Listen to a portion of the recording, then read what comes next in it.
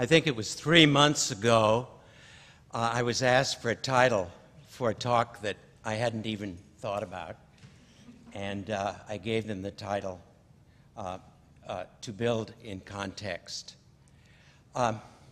Since then, I've worked on the talk, and I'm still going to include context, but I found an overarching title, and it's the present title is, It's Gotta Be Love, It Couldn't Be Tonsillitis, with apologies to our own Cole Porter.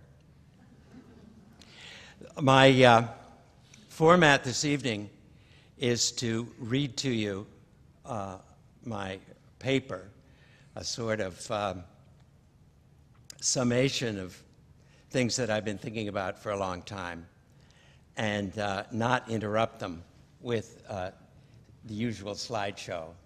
And then at the end of the talk, there will be just a handful of slides of our misdeeds through the years, and sort of like a book with the illustrations all at the rear.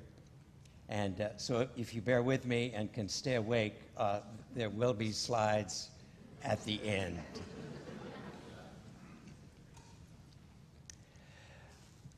Modern architecture, it seems to me, has tended to emphasize technical, social, or political interests at the expense of poetry, not to say beauty.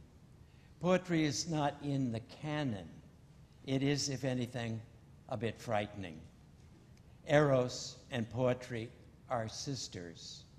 Among the expressions of Eros in buildings are the following: revealing the context, there you are, context, composing interior and exterior spaces as would a sculptor, orchestrating the sources of light, employing color as would a painter, and using rhythm like a musician. These are my subjects tonight. My first building was a summer house for the Yale professor Beecher Hogan and his wife Carolyn Crosby. It's located on a narrow peninsula in Vermont, jutting into Lake Champlain with a choice view of the Adirondacks on the other side of the lake. It was conceived in 1950 when I was still in architecture school in New Haven. Thus began what alarmingly turns out to be 6 decades of searching for romantic persons and magic places in which to build. I could never stop, even today. What is the root of this addiction? Let us look at the usual suspects. First, I can say it wasn't money, for I never made any to speak of. I ignored my father's stern advice and early warning about architects and their incomes. I think they were slightly above barbers' incomes at that point.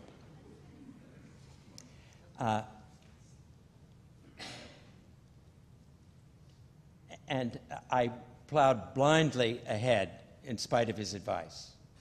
Second, I might add that it was not fame because I neglected the obvious paths to such. Unlike my contemporary and friend, Michael Graves, for example, I didn't gravitate to New York City metropolitan scene and join an avant-garde group or become a stalwart adherent to a particular style. Please understand, this is a commendable direction for anybody else. I just did not do it. Who knows why? There are no regrets. Thirdly, it was not that I was unfit for another profession, but in parentheses, some would say that's close to the mark.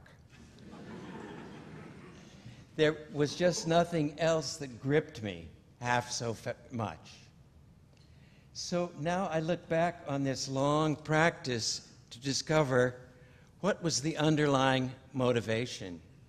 And I see there is one thread that runs through the whole history, and that thread is love.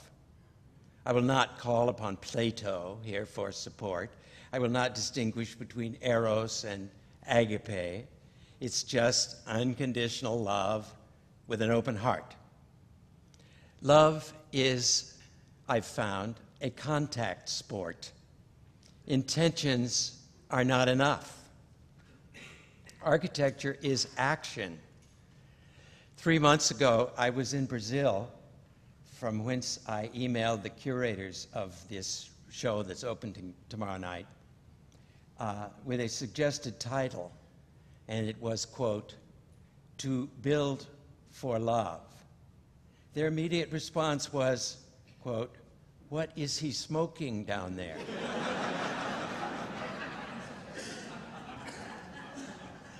Needless to say, that suggestion sank into the abyss.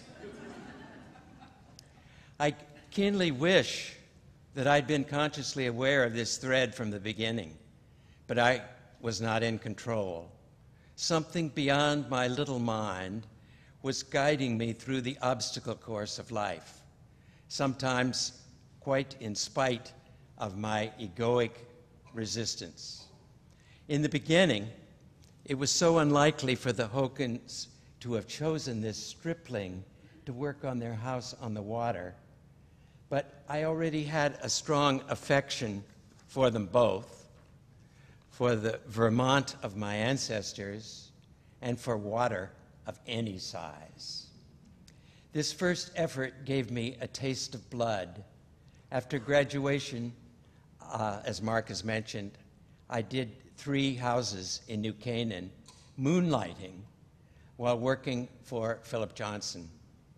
I happened to tell him once how thrilling it was to see the framework rising, and he replied, "Oh yes, it's the wine of life." Later, back home again in Indiana, as the song goes, as larger commissions slowly began to come to us, I see that relationships, not reputation, continued to guide our creative process. Among them were Edith and Alan Clowes, Elvis Starr of Indiana University, Jack Duggan of St. Mary's, Abbot Timothy for St. Meinrad, Kathy Gibson of the Central Library, Jane Owen, and on and on and on. These are the folk that I trusted from the outset, but the friendships deepened inevitably as we worked together. Now, it did not always fall into place. I did not know then that nearly everyone is in some way lovable. If you would just penetrate their barriers without judgment. So I regretfully assume the blame in all such cases. I know now that conflict does not produce good architecture. Does it sound like I'm only speaking to young architects? No, I would wish to talk with all who harbor some awareness of their environment. By now, you have gathered it is not just relationships that feed on eros. One must be drawn to the place, the genius loci, the history, the culture. The great Le Corbusier famously said, quote, "The house is a machine for living," unquote. The real joke is that he was a poet in spite of such a materialistic pronouncement. Today, an architect like Calatrava is a welcome departure from the old modernism. Robert Venturi also, in his own idiosyncratic way, has been an inspiration through his writing as well as his design. Christopher Tunnard, a name few of you would know, a revered teacher in grad school, was a city planner and a landscape architect of great renown, in England especially. When asked a technical question by a student, he raised his hand sort of like Jack Benny used to do, out like this, and this was his way. And he said, quote, "I am a student of beauty. Ask our engineer, Mr. Spielvogel," unquote. This occasioned gales of laughter from the students. But I'm not laughing now. Chris was speaking his truth in an era in which no one else would quite venture such a thing. So much is written about the source of creativity. I would swiftly dispatch this in a few words. I happen to see any artist as the medium who simply transmits solutions from the universe. Or another way of putting this, creation does not come from the mind, but by way of the heart. Yes, it requires humility to embrace this. One must just cool it and allow no attention to the inanities of the left brain.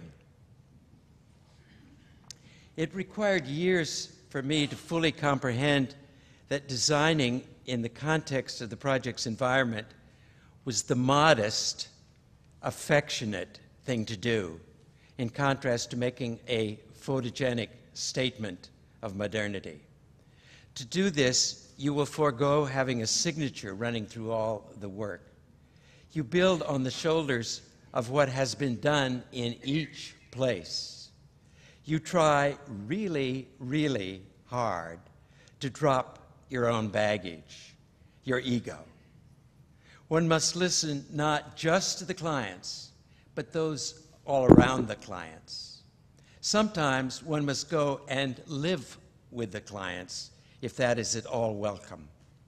The rewards will be great. Of course, there are times when, quote, there is no there, as Gertrude Stein advised us about Oakland. In this event, we are free of one set of obligations to embrace a fresh start in a vacuum. But be forewarned, there are not many such vacuums left. Perhaps a passing example would be doing a house in the deep country a la Richard Meyer. I would suggest that anyone who turns their back on what is already present will be unhappily judged in the long view of history, if that matters to them. It does matter to those of us that visually luxuriate in walking cities like Paris, Prague, and Venice, where everything seems to combine into the continuum, where buildings respect one another, where the sense of collectivity of the place is more important than the object. I've often wondered, why is it considered reactionary that a new building would have a conversation with older buildings without tarnishing its newness? There's an old Chinese proverb, quote, "To ford a river, one must feel the stones with one's foot," unquote. The composition of space is so much more than the literal translation of a written program to a drawing. It is the imagination of the walking sequence through the spaces and that's what I mean by feeling it with your foot, that sometimes squeeze and sometimes burst with laughter into larger spaces. How one gracefully descends and ascends is all art. An element of surprise and delight is essential. And then there is the site plan, the exterior progress, the footpath through space is no less important than the interior. What will one perceive first? How does the landscape prepare you? How does one work with raw nature, great trees, small bushes, the whole gamut? What direction do surrounding structures send? If all this sounds mystical, well, it is just that. Mies van der Rohe opened the eyes of my generation to the maximum possibilities of daylight in the interiors of our lives. Of course, the joy of daylight in architecture is as old as the mouth of the cave. Who can forget walking into the Pantheon on a sunny day or spending several hours in Chartres Cathedral as the light and the colors shift? Poets and painters are prepared to visualize the spectrum of options of light and shadow in the built environment. Architects, I think, need to gently give their clients a valentine that they did not know they wanted. I myself am a glutton for light, always raising shades and pushing curtains aside wherever I go, a very annoying guest. I am like a plant. Then I'd ask you to think about this. Is not color an intensified form of light? Color alone would seem to offer a great range of expression and meaning. Why is it eschewed by so many of us in our Western culture? In Brazil, I found a culture oblivious of puritanical restrictions, where color is rampant. I have spent my life somewhat uneasily among the chromophobes.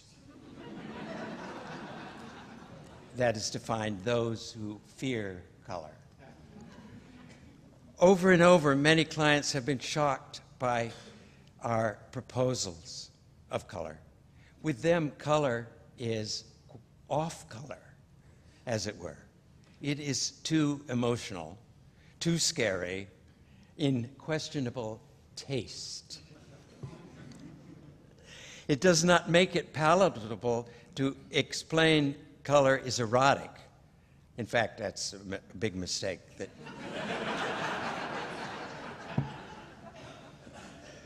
One macho client of ours associated color with odor, commenting, quote, "This is pretty gamey stuff, Evans," unquote. I suggest looking at Luis Barragan, the great Mexican architect, and his estimable descendant, Ricardo Legoretto. I recall glibly saying to my first employer, quote, "Before we freeze this music, might we take a second look?" Unquote. Yes, this is a tired cliche, but underneath there are analogies that cannot be easily dismissed.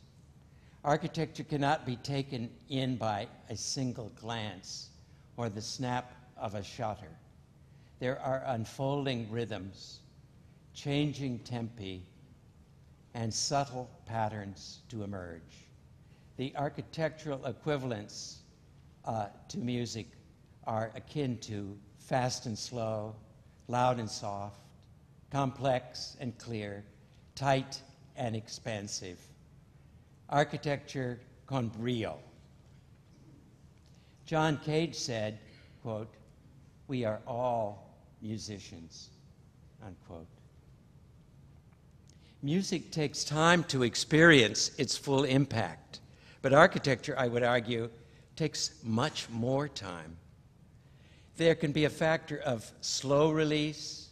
Sometimes a building is despised at the beginning and beloved at the end, or the reverse, it must be admitted. I will abide by the end myself. So, in conclusion, do not forget the technicians, the politicians, the purists, the rationalists, alas, none of which for which I can qualify. But with them in tow, bring back to the footlights the romantic poets and exuberant clients to build our future dreams. I believe we all come to the planet with a purpose to fulfill. We are what we are. So I offer you a quotation from Matisse, to which I have long been drawn. He was an old man, as I am, when he wrote in 1942 to his friend André Rouvert, quote, "To devote my life to the essential thing, the thing for which I am made, and which can bring a little happiness to the great family, the greatest spiritual family," unquote. Now we'll look at some slides very informally, and there should be some time for questions if you have them. This house is as early as 1956, and it is now owned by Tom Vriesman, and was built by the Marx family. And this beautiful photograph by Tony Valanis, I think, reveals the interests of mine as long ago as that, which are still present in ongoing work to conceive of a big room, to open up to the sun. The entrance side of this house is very opaque. You will see, if you go to the show at IMOCA, you will see a photograph of it, and it reveals almost nothing. And that was a kind of curious custom that I've always thought of, that houses should unfold and not give the whole story away in the first glance. This is not in the show, so that this is kind of, these few slides are at the Salon de Refusés. This is St. Mary's Library, which I think is possibly, with the exception of Central Library, is my favorite library that we did. And it's in the town of Notre Dame at St. Mary's College, across the street from Notre Dame. And it has a great deal to do with the environment, the architectural environment that was already there. It dictated so much of the character of the building. But you pick up little bits of things from your past, and these bays along the west side of the building were, I think, a direct steal from my young adulthood as an undergraduate at Yale, lounging in the big leather chairs in Linonia and Brothers Library.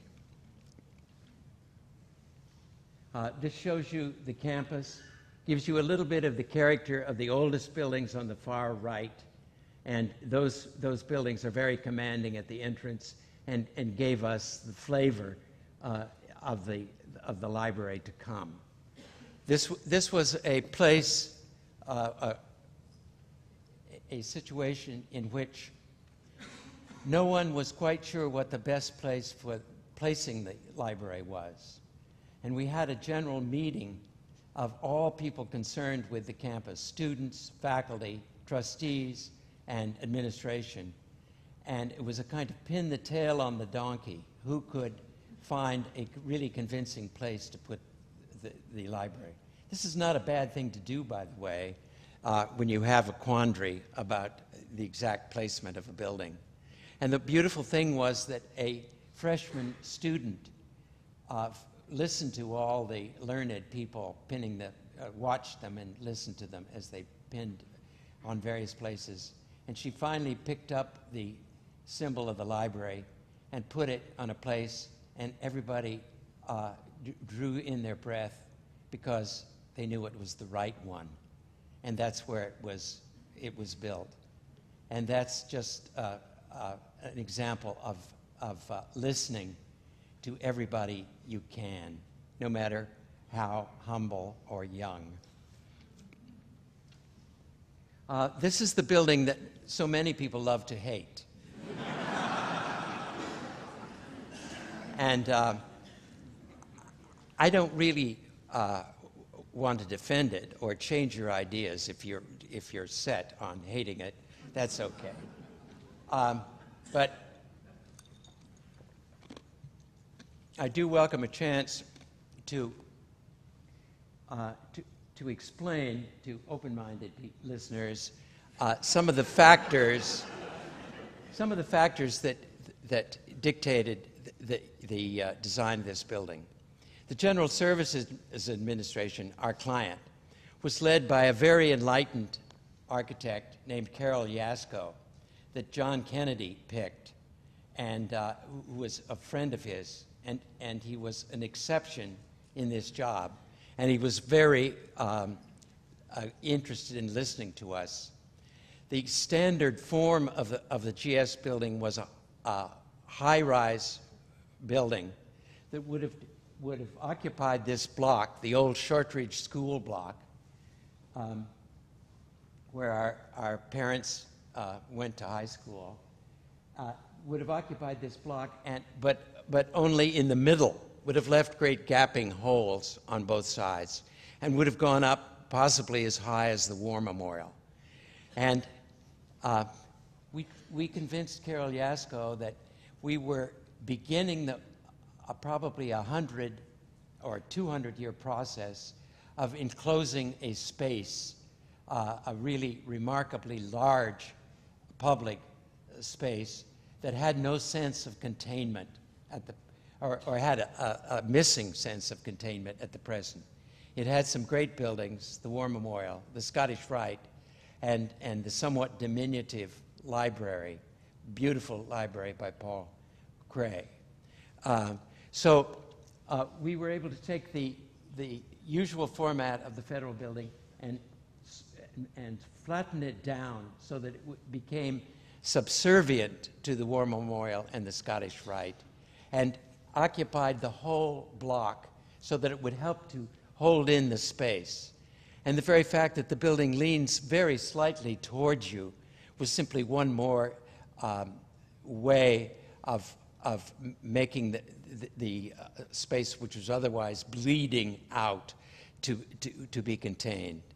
And then we did not use vast amounts of glass, which would have been the fashionable thing to do, but we wanted to be brothers with the War Memorial, the Scottish Rite, and the library, which were all stone, and we are concrete, but with a color that's very close to the stone of those other buildings. This shows you what we were, this is before this plaza was planted with trees, and it was even less contained. But just to remind you of the heroic size of the Halicarnassus of roads over here. That's what it is. That's the architect once told me. He was a very old man, and I happened to meet him, and he told me we were doing the best to put together a recreation of the Halicarnassus. And the beautiful library, which was a little small, because the budget was a little small, to hold in this very long and beautiful avenue of grass. And of course, the interesting thing was that in my lifetime, I was able to help with the enclosure, not only by the federal building, but with the new Central Library addition, which somewhat rises above the old library without hurting it, I believe, and helps the space. But I just want to leave you with the thought that, like the great plazas of Europe, you have to wait a very long time. You have to wait lifetimes for things like this to be completed if people have the will to keep at it. This is just another word about light. This is a church in Cleveland, St. Andrew's Abbey, for a Benedictine community, and it's the light from above coming down on the back wall.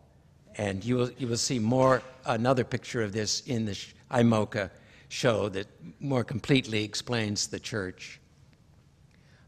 This is to make you remember that you can deal with light simply by apertures that go from open space to open space, as in this very modest church that many of you may recognize here in Indianapolis. And this goes on to St. Meinrad Abbey, where there's a belvedere looking out over about 5 miles of countryside that leads to nowhere, but just lets light into a cloistered community. And finally, a library at Central Michigan University that is also not in the show. It was a extensive remodeling of a existing building on the left and a new addition on the right that somehow, if you could see it in whole, began to knit together. There's an interior well. I think you may be able to, if you see the exhibit tomorrow, you will realize that we've had a undue, perhaps, obsession with great spaces, with gathering spaces, with central spaces, even in houses. And this library is no exception. And then I close just to show you that architects sometimes get to build houses for themselves. I didn't get to until I was 74.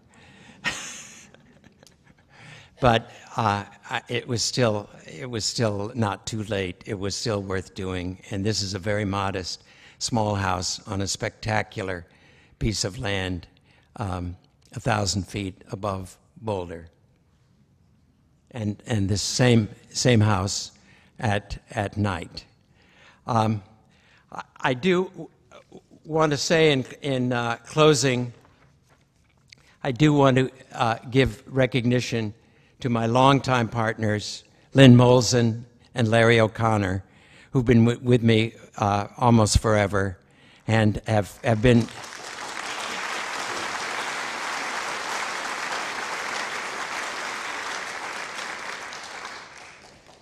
and so I'm open to your questions if you have any. I was citing, in answer to the question, what are some of your favorite buildings through history? I was citing the Palazzo del Dogana in Venice, the Doge's Palace, as one. I can't say necessarily in any order now because I'm just sort of thinking back quickly, but.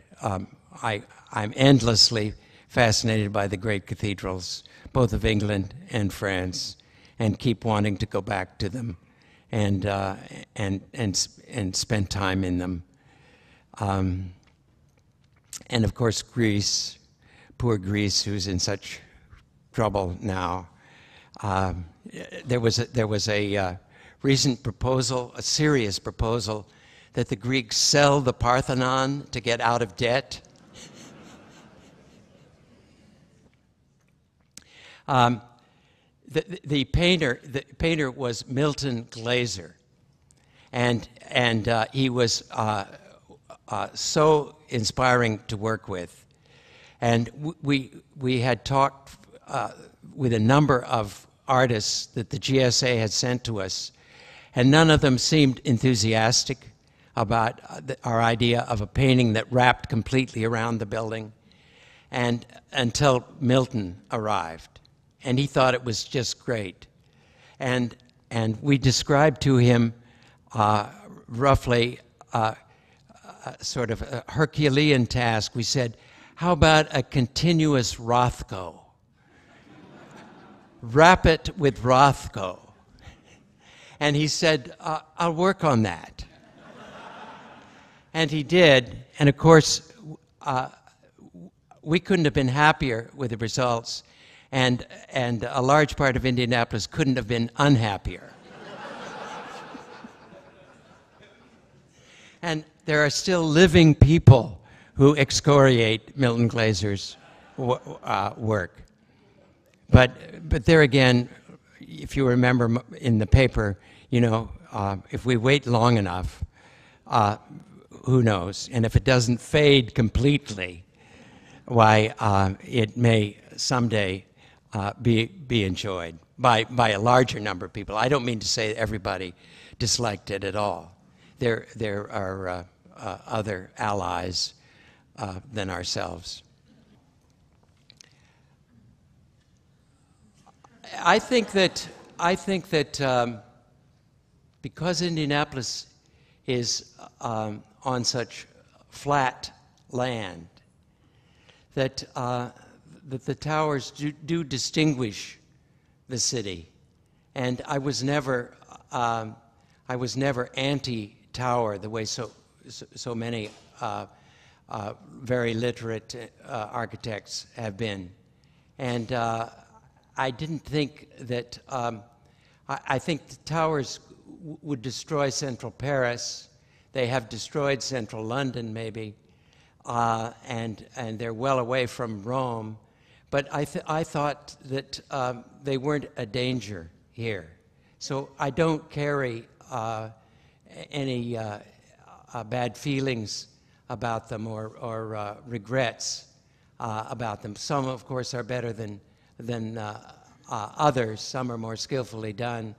But I always get, when I land in a plane and begin to drive from the airport towards the town and see the profile of San Gimignano, I think all's well. It's fine. Well, I wanted to show you that, you know, that I kept doing the same things all my life.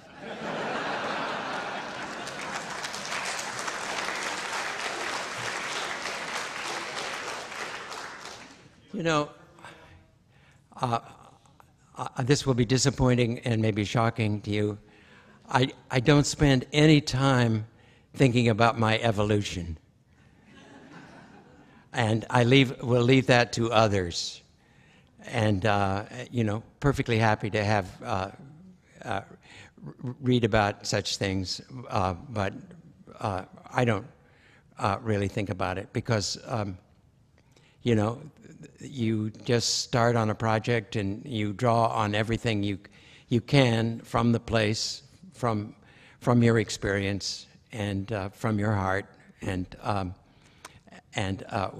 you can't stop and worry about how new it is or how old it is or where it came from completely. Are the concerns different, though? I mean, issues... Do I have different concerns than I did at the beginning? Oh, probably, yeah. But it doesn't help me particularly to root those out and separate them and think about them.